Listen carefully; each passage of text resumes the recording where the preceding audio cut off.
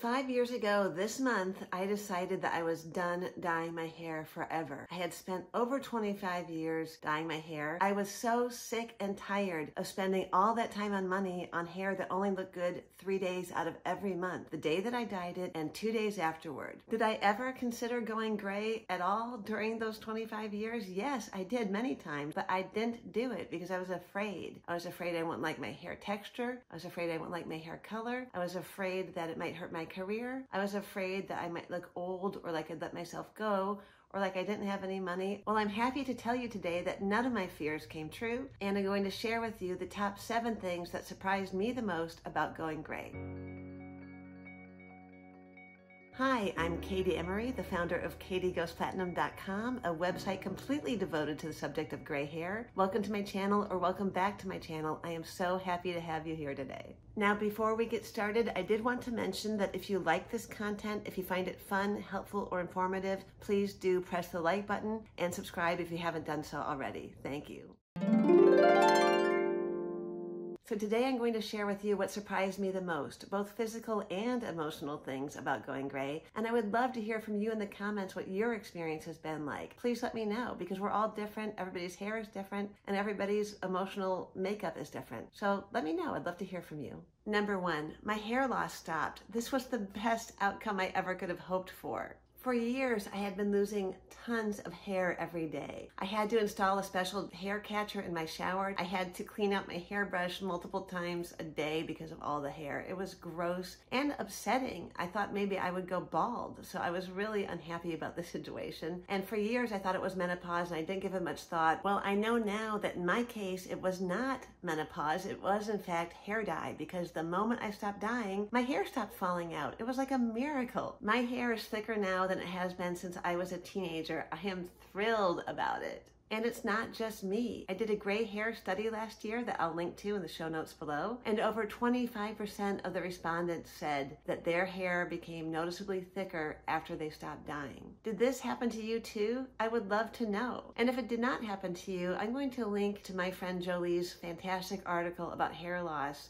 and that might help you get to the bottom of why you might still be experiencing hair loss even after going gray. Number 2, my dull, frizzy hair became shiny and smooth. During the last 10 or so years of dyeing my hair, it had become super dull and dry and frizzy. So I spent a lot of money and time battling those problems. I got keratin treatments, I bought shine sprays, and anytime I had a major event, I would have to fork out the money at the salon to get a blowout so that my hair could look somewhat decent. The dullness was what really got to me because my hair had no life to it, no dimension. But now I don't have to do anything to get my hair to be shiny and smooth. It grows out of my head that way. It's like a miracle, and also one of the best outcomes I could have hoped for. I am saving so much money and time and not putting chemicals on my head. It is a win-win-win situation. And it's not just me. Over 41% of respondents said their silver hair was much shinier than their dyed hair. And over 20% said that it was smoother. That's pretty great, considering that we've always been told our gray hair will be coarse and wiry. For the first time in my adult life, I can air dry my hair now, and it looks good. I don't have to do much to it. If I ever do end up with any frizz, which really only happens if it's a little humid in Los Angeles, which occasionally does happen now, I just put a little Verb Ghost Oil or Quicksilver Hair Squalane Oil. I'll link to those below. I just put a little of that on, smooth my hair down, and it's fine, but it's not like the old days where it was a complete battle. Number 3, I love my natural hair color. This was not what I expected at all. The idea of gray hair when you're younger just sounds so drab and dull. Gray sounds like prison garments worn by the women of cell block H. I was a little worried. What would my hair look like? What if I didn't like it? But now I love my natural hair color. I am thrilled with it. Even 5 years after I started this transition, when I catch my hair in the mirror or in a window, I stop and I marvel at how much I like it. It's like having Christmas tinsel or liquid mercury growing out of my head. I did not expect this at all. I didn't expect that my natural dark color would still be visible in the underneath layers. That was not what I pictured.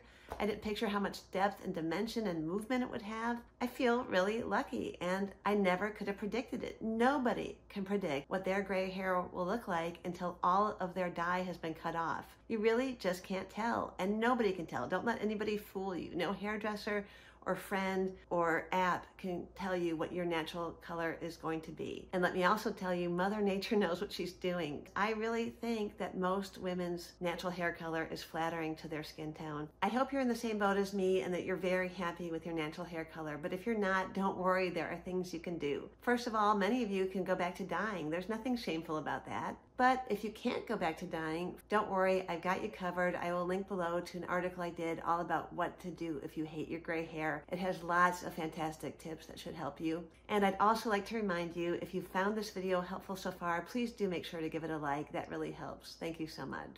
Number 4, I stopped worrying about aging so much. After I stopped dyeing my hair, I started thinking really hard about why I had felt so much pressure to keep covering it for years past when I was ready to stop. And really a lot of it was due to this fear of looking old. Now it seems kind of ridiculous because my own hair gave me evidence that gray hair was not just for the super elderly. After all, I started getting gray hair when I was 15. And looking back, I suspect I was probably fully gray under all that dye by about age 30. I started thinking hard about why I was so afraid of getting old. After all, as they say, it's better than the alternative. By age 50 or so, many of us have had friends who've passed away. Wouldn't they rather be here on this earth with family and friends, getting older together, even with wrinkles and gray hair or any of these other signs that people associate with old age? So I had to think hard about that and why I was so afraid of it. Thinking about these friends who passed away before their time really made me decide that I had to enjoy every day here on earth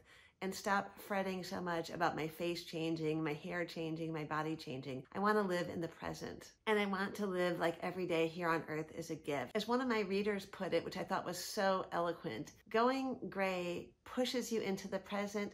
It kind of forces you to accept who you are now instead of always chasing who you used to be. And I'm really trying to do that. And I feel like I have done that. And it's really taken a big mental weight off my shoulders. Now we're getting about halfway through the list, so make sure to stay to the end because I've got 2 very unexpected benefits that to me are some of the most important ones on this journey, and I hope you'll enjoy them. Number 5, the Silver Sister community. They estimate that over 75% of the people on Earth dye their hair. So a lot of us often find when we go gray that we're some of the only people in our friend group who are doing it. It really depends on where you live. So I worried that I would feel isolated while I was going gray, but that has definitely not been the case. First of all, I did something I actually don't totally recommend, which is when I decided I was going to go gray, I posted it on my Facebook account. And the reason I don't recommend that is unless you have very supportive and kind friends and family, you could get some negative feedback. So you have to really think before you do this. Luckily for me, I do have supportive friends, and my friend Kim reached out to me and she let me know that she too had started going gray, and she was about 6 months into her transition. I am so grateful to my friend Kim because she's the one who taught me to go onto YouTube and to look for inspiring women who'd gone gray before me. She taught me all about the Facebook and Instagram gray hair support network, and I think if she hadn't done that, it would definitely have been a lot harder for me. But because of her, I joined some Facebook gray hair support groups like the one I belong to now, Silver Revolution. I'm an admin there, so please stop by. And she turned me on to other ladies I should follow on Instagram and YouTube. And because of that, I really started to get to know other women who are going gray. And even though a lot of these friendships started off only online, a lot of them have transitioned into real life friendships. It's been fantastic because once you've been through this experience, it really does create a bond. The main thing that really helps is seeing other women's transition pictures and getting their encouragement and support, telling them your problems, getting feedback, and getting advice about certain products to try. Although I do have to say, be a little cautious with that because everybody's hair is different and some people are not giving good advice. Another cool thing is if you have gray hair and you go to a convention or a party and you don't know anybody, it really helps because it's a great icebreaker. Either people are going to want to talk to you about your decision to go gray. I sometimes have been known to walk up to other women with gray hair and use that as an icebreaker to get to know them, and I've actually formed some friendships that way too. It's a really cool tool to have in your pocket if you want to get to know people. If you feel isolated and you're not getting to meet a lot of other women who've gone through this, you can go on Facebook, join our group, Silver Revolution, or join my newsletter, or comment on my blog. A lot of women get to know each other that way, and that really helps. And let me tell you, Silver Sisters are the best. I have never met such a supportive group of women.